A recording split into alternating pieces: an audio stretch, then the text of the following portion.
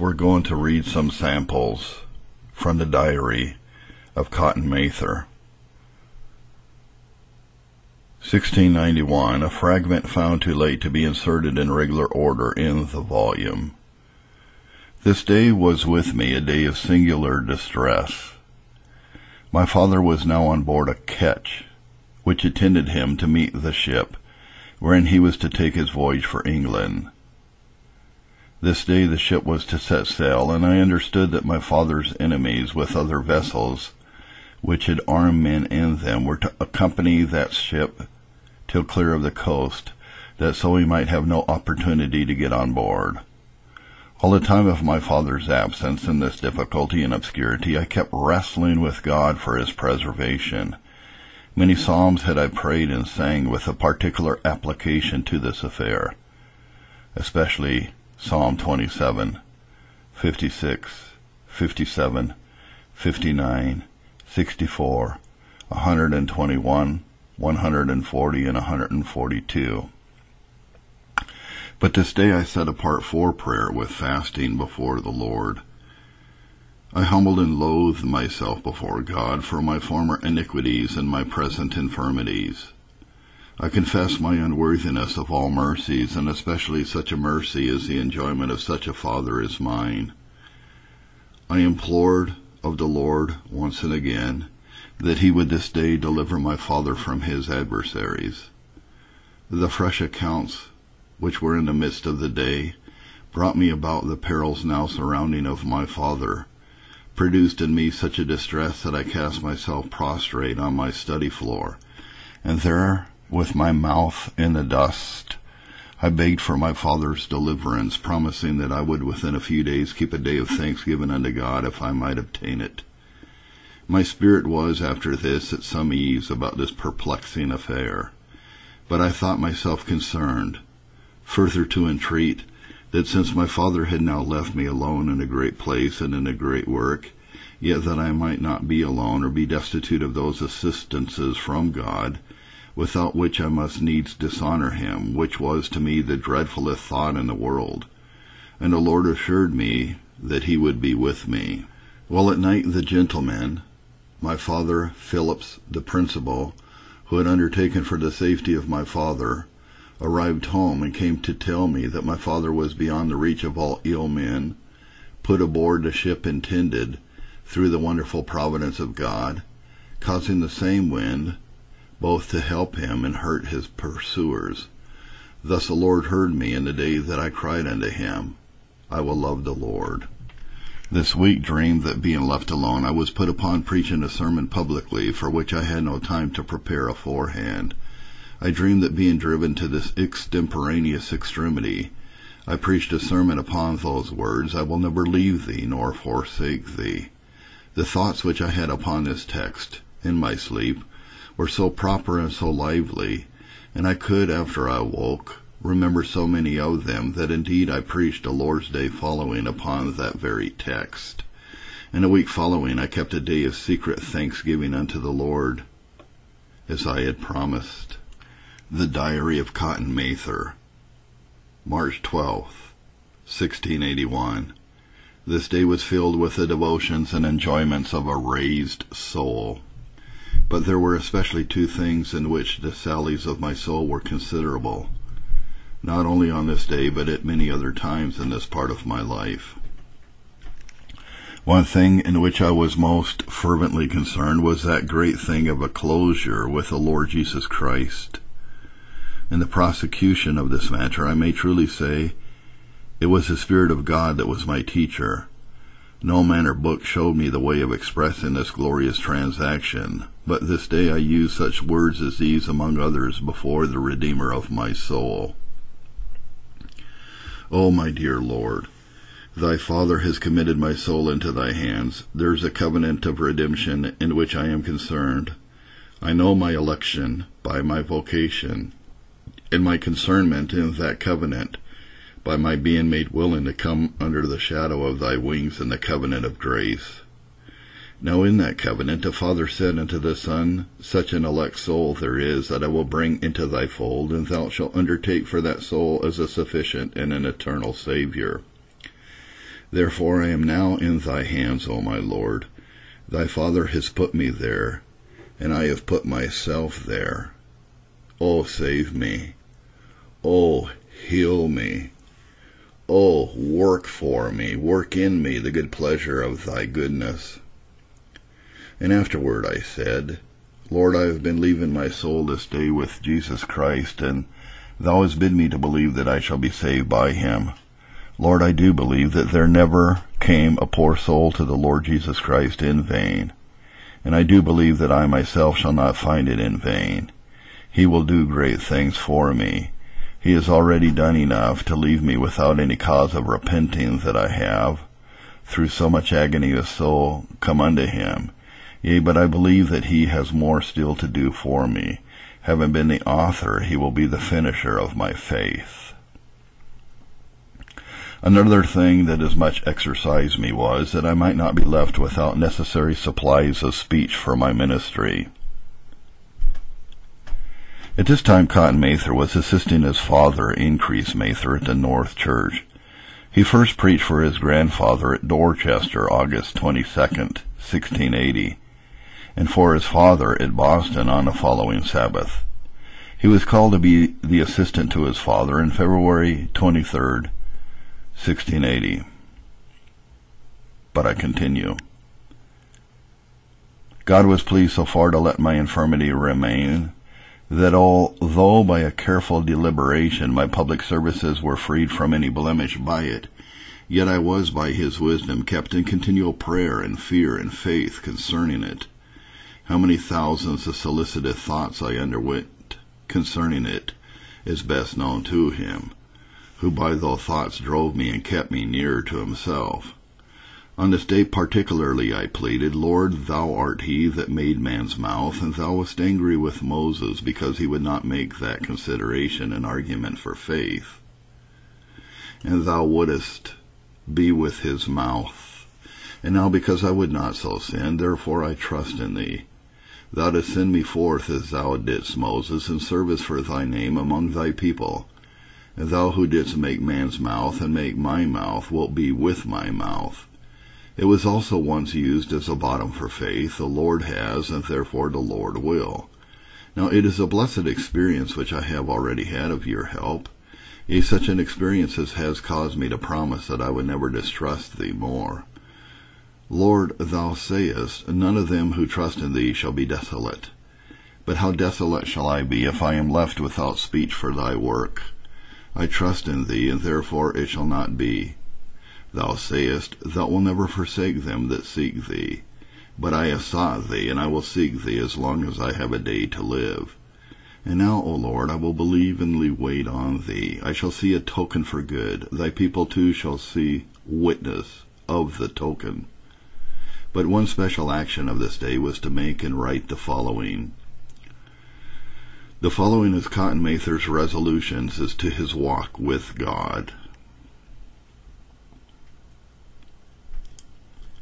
Lord, thou workest in me to will, help me to resolve. As to my thoughts, to endeavor that I will keep God and Christ and heaven much in my thoughts. In a special manner, to watch and pray against lascivious thoughts, ambitious thoughts, and wandering thoughts in the times of devotion. But secondly, as to my words, first, to be not of many words, and when I do speak, to do it with deliberation, to remember my obligations, to use my tongue as the Lord's and not my own, and therefore to promote savory discourse if I can, wherever I come, and to discourse with such as come fairly in my way about the things of their everlasting peace. Number 3, never to answer any weighty question without lifting up my heart unto God in a request that he would help me to give a right answer. Number 4, to speak ill of no man except on a good ground and for a good end. Number 5, seldom to make a visit without contriving what I may do for God in that visit. Number 3 is to my daily course of duties. First, to pray at least 3 times for the most part every day. Number 2, to meditate once a day in a meditation proceeding after some such method as this, that there shall be 2 parts of the work, doctrinal and applicatory. the doctrinal to be dispatched in an answer to a question, the applicatory to flow from this into examination, expostulation, and resolution. Number 3, to make a custom of propounding to myself these 3 questions every night before I sleep. What has been the mercy of God to me in the day past? What has been my carriage before God in the day past? And if I die this night, is my immortal spirit safe? Footnote: Cotton Mather early adopted the practice of ejaculatory prayer, which Fuller describes as a short prayer darted up to God in an emergency. In this sense, the word was much used at the time this record was written. Back to the narrative. Number 4, to lead a life of heavenly ejaculations. Number 5, to be diligent in observing and recording of illustrious providences. But in all, to be continually going on to the Lord Jesus Christ is the only physician and redeemer of my soul. Lord, thou that workest in me to do, help me to perform.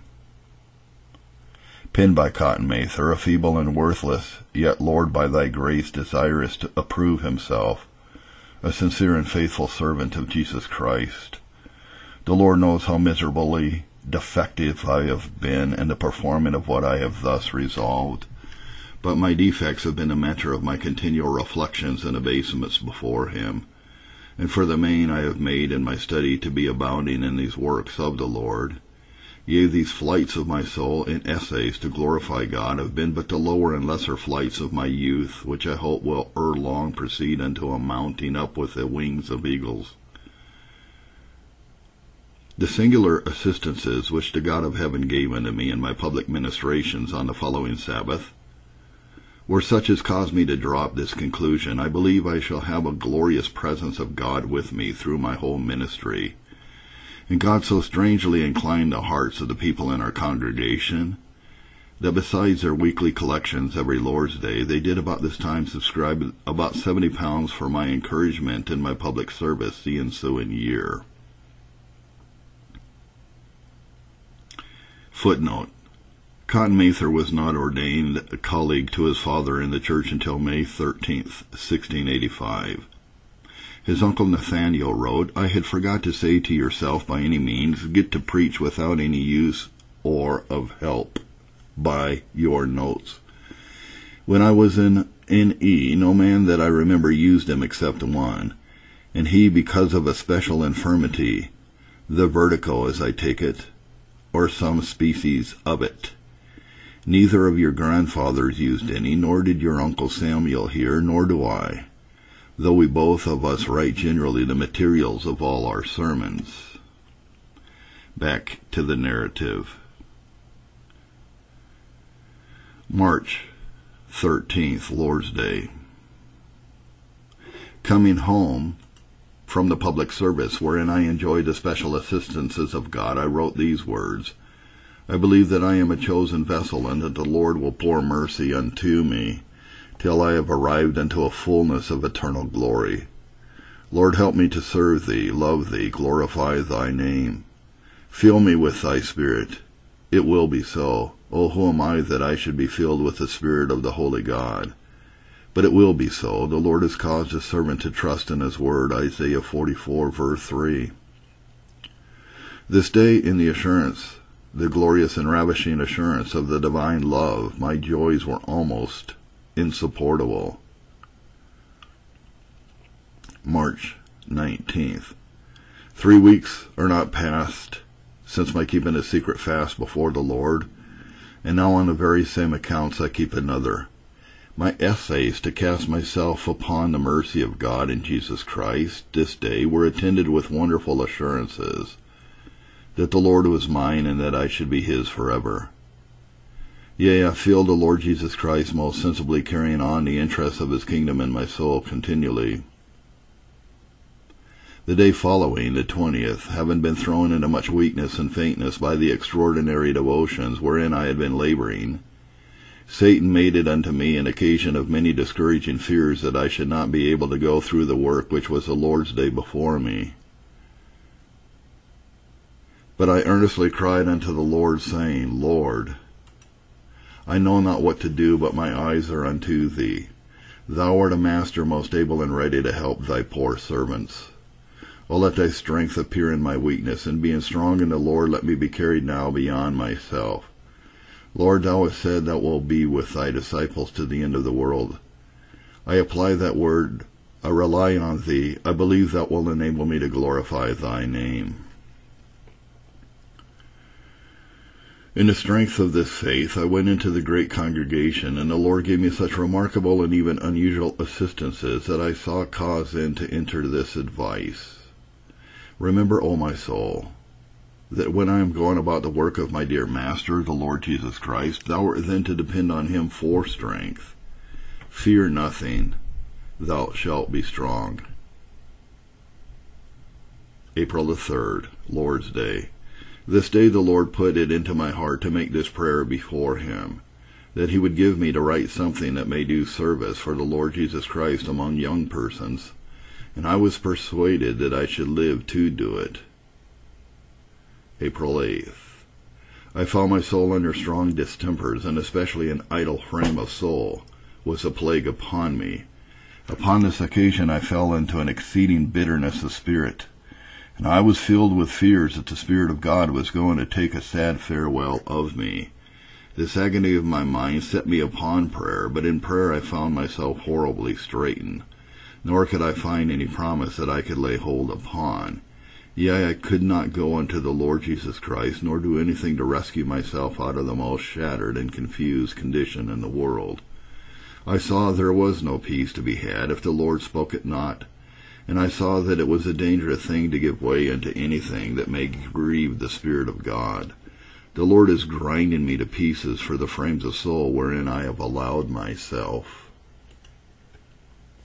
But after all, I will, thought I, do these things first. I will not absolutely conclude that the Lord intends me hurt in my desertions. He has done and will do the same good unto me by them that by other afflictions. I believe that when the Lord had broken me and fitted me for further mercy, and laid me low before him, he will raise me up and bestowing of great comfort on me, and employing me in great service for him. Secondly, I will not slacken my seeking the face of God, though now when I try to pray I am so full of darkness, horror, and confusion, that I am not able to pray as formerly, yet when I can't pray I'll groan. There is, and it may be, or a who knows, or who can tell, but the Lord may pity me and relieve me. The day following, my confusions continued, and though I made attempts at prayer, yet a disconsolate heart that I had could make no work of it. I considered. I was never sufficiently sensible both of my vileness and weakness before the Lord, and I never enough prized his consolations. Now I thought the good God will rectify my spirit. I considered also, perhaps the Lord is trying which way my spirit will work, and whither I will go for help and joy. But Lord, thou art my fountain, and I am resolved in thy strength, that though thou grindest me to powder, I will never leave thee. Though thou killest me, I will put my trust in thee. I have worldly delights and contents enough, but, O my Lord, they will not do. After some further meditations, I went before the Lord, and my departed strength returned something to me. At last I said, Lord, this has been the counsel that in thy name I have given to discouraged souls when speaking to them in the great congregation. If they could not believe, yet let them try what they could do and stretch out their withered hands. And Lord, this course I will follow, this counsel I will take myself. O thou mighty Saviour, who hast hid all the ends of earth to look unto thee, and said that thou wilt cast out none of those that come unto thee. O, I am helpless, but I look unto thee. I come unto thee. I undertake for me. Deliver me. I believe thou wilt. Lord, help my unbelief. My diseases are so complicated that I am not able so much as distinctly to mention them unto thee, much less can I remedy them. Only thou art my support, and the Lord Jesus Christ shall have all the glory. So my heart was quieted. April 2nd, the Lord's Day. This day my enlarged heart used these expressions in prayer before the Lord. Lord, spare my life, but if thou dost call me out of this vale of tears, I am willing to die, and come unto thee. Nevertheless, if it be thy will, I would live to do some special service for thee before I shall go hence and be no more. Yea, let me do something, and in thy time let me write something that may do good to young persons when I shall be dead and gone. April 16th. This day I set apart for solemn humiliation and earnest supplication, in secret before the Lord, my unsuitable and unsanctified frames under the most wonderful mercies of God. And the desertions which had lately darkened my soul were the things which drove me to these duties. And my special errands to the Lord were that he would speak peace unto me, and that he would give me strength to overcome the distempers of my heart, and that he would prepare me for and employ me in some special service to his dearest name. Horrible agonies and amazements took hold of my soul this day, when I was, as in the beginning of such days I ever used to be, entertaining myself with the manifold instances of my sinfulness and wretchedness. After the prayers wherein these things were amplified, sitting in my chair, I had such thoughts as these. What intends my Lord to do with my soul? Why does he thus grind and break my heart, and upon every turn cast me into unutterable anguishes? Oh, surely he will sweeten heaven to me at the last. Yea, blessed be the name of the great God. I know that I am entered at the strait gate, and walking in the narrow way. After this, essaying to go unto the Lord Jesus Christ, I found that I could not believe on him. So I cried earnestly unto God, even as for my life, that he would help me to believe. And oh, blessed be his name, he did help me with a moved, melted, raised soul. I laid hold on the Lord Jesus Christ, saying, Lord, though I am lamentably full of mercies, yet blessed be thy name. There is a Christ in whom there is a fountain set open for me. And now, Lord, thou hast bidden me to go unto him. It is thy commandment that I should believe. My Lord Jesus Christ has also encouraged me with his gracious invitations, and has told me he will in no wise cast me out. O blessed words, what shall I now do but come? Lord, at thy bidding I come, and now I will sit down satisfied. I know that the Lord Jesus Christ is both an able and a faithful Savior, and by him I shall be saved from my sins. That is the one thing which I have desired, and that I will seek after, even that my iniquities may be subdued, and that I may be sanctified as well as pardoned. And oh, what a glorious word is this! It belongs unto my Lord Redeemer now to destroy all my sins. Why doth he call for my heart? Is it not that he might work all his own works in it? Why does he knock at the door of my soul? Is it not that he may come in to set up his kingdom there? And is that it, O Lord? O let that blessed thing be done. And now I believe I shall be saved, being a sheep in the hands of the Lord Jesus Christ. I never shall miscarry. These passages I recite the more distinctly, that so having been thus in my youth taught of God, I may do something towards the teaching of my children, or others with whom I may leave these papers, the way of salvation by Jesus Christ. This day also I received an assurance from the Lord that I should yet live to do some great services for him. May 10th. This day being taken with a violent pain in my back and side, which looked like a messenger of death, I wrote the following thoughts. Oh, the hardness of my heart! If mercies could have softened or quickened me, I should not have been as I am, but there is desperate wickedness from which I am yet uncleansed. I have sometimes thought I should never come to this pass, when in secret places my filled soul has been satisfied with the communion of the blessed God.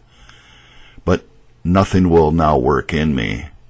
Oh, I am fit for sickness as ever any poor creature was, fit in the same sense that a rotten stump is fit for the fire. And, Lord, shall I never be awakened until I feel the heavy blows of thy hand? However, I have this to say. First, Lord, thou canst rectify my spirit every way, without such bitter corrections as I have reason to expect. Next, Lord, yet if thou wilt afflict me, yet if I may be brought thereby to see thee more and love thee more, I submit. Here I am. Afflict me, do what thou wilt with me, kill me, for thy grace has me made willing to die. Only help me to delight in thee and to glorify thy dearest name. So filthy a wretch as I, who continually grieves the good spirit of the Lord Jesus Christ, and grow proud and vain when he does exalt me with his favors, have cause to mention his assistances unto me with a very trembling soul. And what shall I make of this instance? There was an honest man in the town, whom I lovingly and frequently rebuked for his neglecting to join himself unto some church of the Lord Jesus Christ. His indisposition thereunto continuing, I told him, well, the God of heaven has by his word been calling upon you. Expect now to have him speak unto you by a blow. A few days after this, the honest man fell down from the top of an house and received a blow, whereof he lay for some weeks as dead. But coming to himself, one of the first things he thought of was what I had said to him, under the same sense in which he quickly went and joined himself unto the South Church. May 14th, 1681. This day I saw that I had great cause to humble myself in fasting and prayer before the Lord, and accordingly I set apart the day. Because first, my old iniquities might make me walk softly in the bitterness of my soul all the days of my life. Oh, I was never enough humbled for them. Number 2, my late infirmities have been very grievous. My proud, my wanton, my slothful heart fearfully testifies against me. Number 3, the Lord has been so provoked as to withdraw the light of his countenance from me and leave me in a condition of heavy darkness. Number 4, I am as unprofitable a creature as almost any I know of in the world. Number 5, times of trouble are coming, and I had need yet the mark of God upon me. For these causes I devoted the day unto the Lord, that I might abase myself before him, and implore his blessings in all respects upon me. This day I thus renewed my closure with the Lord Jesus Christ. Lord, I am a vile sinner, and which my soul melts at the mention of. Thou art justly angry with me. But oh, for a reconciliation! Lord, is there no hope in Israel? Yes, thou hast opened the door of hope. And what a word is that which thou hast spoken! Thou dost even beseech sinners to be reconciled unto thyself. Is that so? Lord, I am willing to be reconciled unto thee. My very soul desires to love thee and love thy ways and walk therein always, even unto the end. But is there not a Jesus who delivers from the wrath to come? A Jesus! Lord, my soul now lives and melts at the remembrance of that sweet name. A Jesus who is a mighty Savior. To him I go, and Lord, it is at thy bidding that I go. It is he that formally invited me, formally encouraged me, formally assisted me to come unto him. And I formally have also found it good for me so to do. He calls even such as I am, and solemnly professes that he will not cast them out when they come unto him. Lo, then I come, I bring my soul unto him, O let him save me. Is not he a priest, a prophet, a king? Now I have enough, my soul needs no more. He will be these to me, and therefore he will be all to me. And now I am satisfied, though my case be so very bad, and though my distempers are so very strong, that I am in myself an utter loss, how to relieve myself. Yet he will be my undertaker. I will rejoice in that Lord and in his salvation. He will carry on the works which he has begun, till the times of refreshing do come from the presence of the Lord. My heart was this day also melted with a marvelous assurance that I should enjoy much of the divine presence with me in my ministry. May 16th.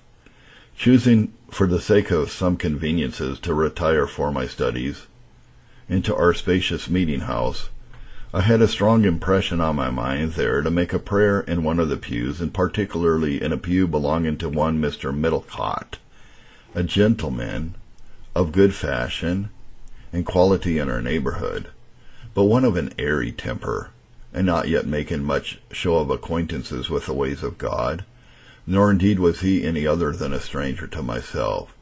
Here I cried unto the Lord for this gentleman, who was the owner of the pew, that the Lord would work thoroughly and savingly on his heart, and make him a really renewed person, and let me live to see the answer of these my prayers. And I had my heart filled with a strange and a strong hope that my prayers would at one time or other be graciously answered. Memorandum. About 11 years afterwards, I saw the answer of these prayers when the very gentleman joined unto our church, and proved himself in further instances a pious person, and a great blessing and comfort unto myself. June 4th. This morning as I was going, for I knew not what myself, into one of our chambers, I accidentally took up a book lying there, which was Mr. H. Lucan's of Prayer. Henry Lucan, footnote, 1628 to 1719, a nonconformist divine whose The Interest of the Spirit in Prayer was printed in London in 1674 and again in 1678. Back to the narrative. There I lit upon this passage. Some men go to market only for company and curiosity, and such are soon weary of being there, and may come home as soon as they please. But those that are men of much business and great dealing have many occasions to take up their time, which cause them many times to stay late.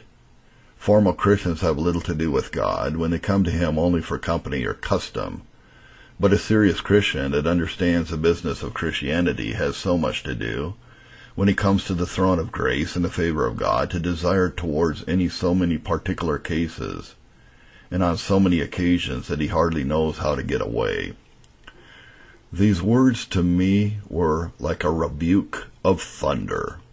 I thought they came to me as if the Lord from heaven had intended me an admonition for the slothfulness, the lukewarmness, a formality which I saw was of late grown upon me in the ways of God, and I hope not without some impression. June 6th. This day a good woman bewailed unto me her condition on the score of woeful thoughts pestering her mind. She told me she was rendered afraid of her condition because I had lately given it as one mark of an effectually called person to have the heart filled with new thoughts. These words of hers were blessed by God unto my own awakening, for upon reflection I found that I had of late been dogged with proud thoughts in almost all I did. My heart grew full of distress, lest the unreasonable pride should provoke the God of heaven to deal terribly with me. In a sermon preached this week by my father about the sin of pride, I thought I heard and wrote as my own condemnation. The apprehensions of the cursed pride, the sin of young ministers lurking and working in my heart, filled me with much bitterness and confusion before the Lord, and caused me to resolve that before the week was out, I would set apart a day to humble myself before God for the pride of my own heart, and entreat that by his grace I may be delivered from that sin and from all the dreadful wrath whereto I have been by that sin exposed, which accordingly I attended. June 11th. This day I set apart for prayer with fasting before the Lord, and I did endeavor to humble myself this day as for my unprofitableness in every relation, and my other manifold corruptions, thus especially for my pride with the several manifestations of it. Concerning my pride, I examined myself by all the discoveries of it, but I found especially two respects wherein I was most woefully guilty before the Lord. First, my applauding of myself in my thoughts when I have done anything at all significant, prayed or preached with enlargements, answered a question readily, presently, suitably, and the like. Proud thoughts fly below my best performances.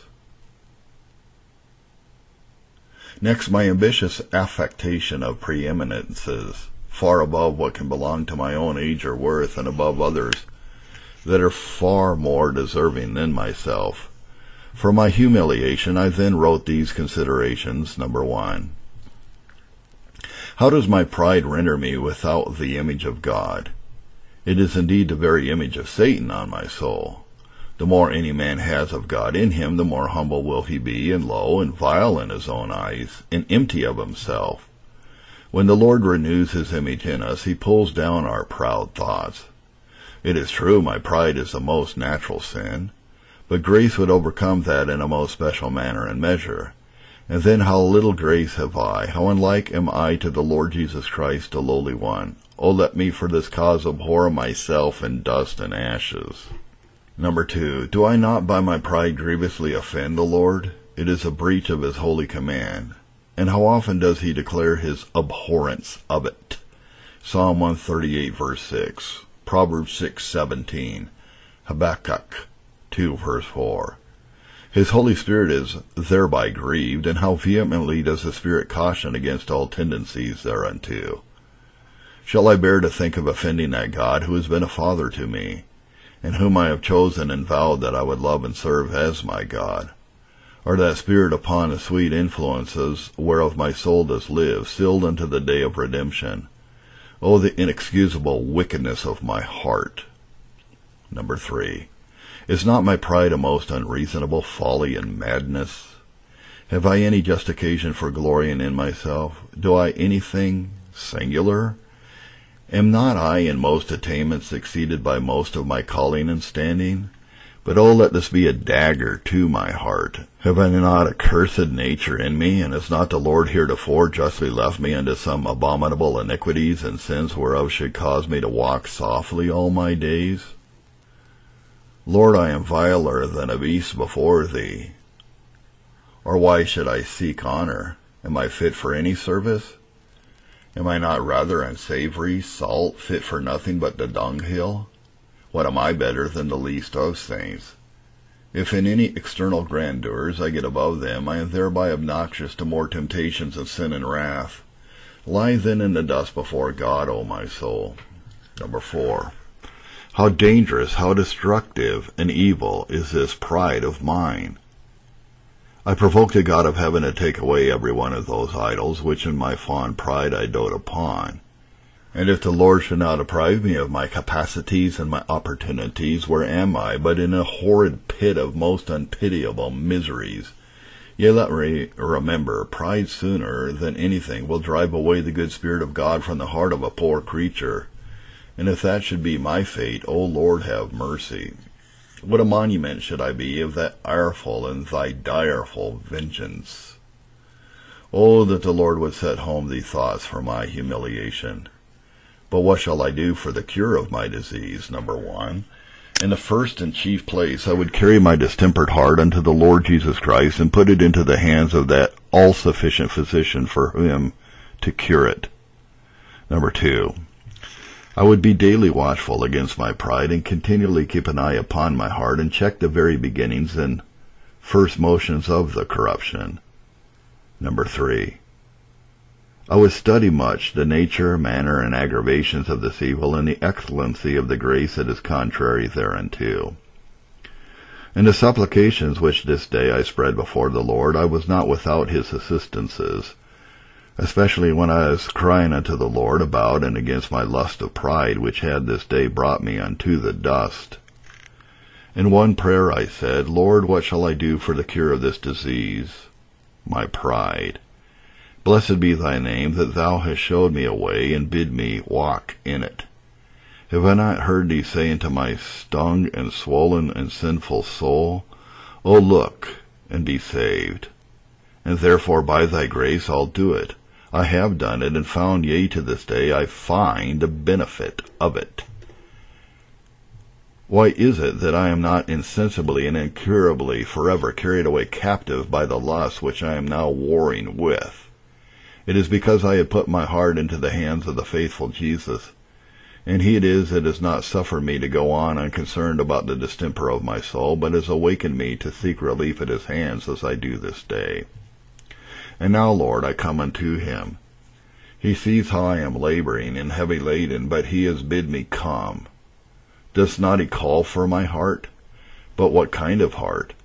It is not mentioned, but I am sure it is my heart that is called for. Hence, though my heart be a proud heart, yet as long as it is mine, I am to bring it. Yea, O Lord, I bring it because it is proud. And why does he call for it? Is it not that he may set up his kingdom in it, and fill it with his graces, and manifest the power of his rich goodness in it forever? Oh, then, let him take my heart and make it humble. It is easy with him to do it. Though I can't overcome this pride of mine, yet he can do it. Oh, let him do it. I wait upon him for it.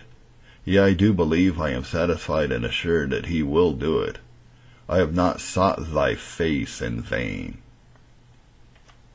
And in some of my further prayers, the Lord gave me glorious assurances that he would never leave the works which he had begun in my soul, but fill me with his own most Holy Spirit, and guide me by his counsel till he brought me to his glory, and that he would uphold me graciously in my ministry, yea, that he would employ me to do peculiar services for his blessed name. June 18th. At the last week I kept a day of supplication, so I was desirous this week to keep a day of thanksgiving in secret places before the Lord. I never knew of any person, or heard of more than one person, who did accustom themselves unto such an exercise. But the good Spirit of the Lord Jesus Christ, having taken possession of my sinful heart, I became inclined and instructed unto such methods of religion as were now before me. I was now taught of God thus to spend this day. First, to recollect the merciful dispensations of God unto me. Secondly, to consider the aggravations of those mercies, and the greatness and the freeness of them. Thirdly, to register them in my memorials. And fourthly, to acknowledge them in my devotions. Number 5, to contrive what returns I should make by way of gratitude unto the Lord. Accordingly, after prayers for assistance, I meditated over the former kindnesses of the Lord unto me, which I have already recorded in my former manuscripts, and returned my most hearty and solemn thanks unto the Lord on the account thereof. Especially my soul was moved when saying, Lord, hast thou not pulled me out of the horrible pit, and awakened me to look after the Lord Jesus Christ with the sight of my misery without him? Hast thou not helped me to come unto my Lord Redeemer, and feel the begun and blessed benefit thereof, and his healing of me, when my soul has been endangered by diseases that had been undiscovered? Whose works are those that have been done upon my soul? Have I done those great things on my own behalf? O Lord, not unto me, but unto thy name is all the glory due, and thou shalt have it. There shall alleluias be sung to thee forever and ever. This is a sample from the Diary of Cotton Mather for the year 1681. Still Waters Revival Books is now located at PuritanDownloads.com. It's your worldwide online Reformation home for the very best in free and discounted classic and contemporary, Puritan and Reformed books, MP3s, and videos. For much more information on the Puritans and Reformers, including the best free and discounted classic and contemporary books, MP3s, digital downloads, and videos, please visit Still Waters Revival Books at PuritanDownloads.com. Still Waters Revival Books also publishes the Puritan Hard Drive, the most powerful and practical Christian study tool ever produced. All thanks and glory be to the mercy, grace, and love of the Lord Jesus Christ for this remarkable and wonderful new Christian study tool. The Puritan Hard Drive contains over 12,500 of the best Reformation books, MP3s, and videos ever gathered onto one portable Christian study tool. An extraordinary collection of Puritan, Protestant, Calvinistic, Presbyterian, Covenanter, and Reformed Baptist resources. It's fully upgradable, and it's small enough to fit in your pocket. The Puritan Hard Drive combines an embedded database containing many millions of records with the most amazing and extraordinary custom Christian search and research software ever created. The Puritan Hard Drive has been produced to assist you in the fascinating and exhilarating spiritual, intellectual, familial, ecclesiastical, and societal adventure that is living the Christian life. It has been specifically designed so that you might more faithfully know, serve, and love the Lord Jesus Christ, as well as to help you to do all you can to bring glory to His great name. If you want to love God with all your heart, soul, strength, and mind, then the Puritan hard drive is for you. Visit PuritanDownloads.com today for much more information on the Puritan hard drive and to take advantage of all the free and discounted Reformation and Puritan books, MP3s, and videos that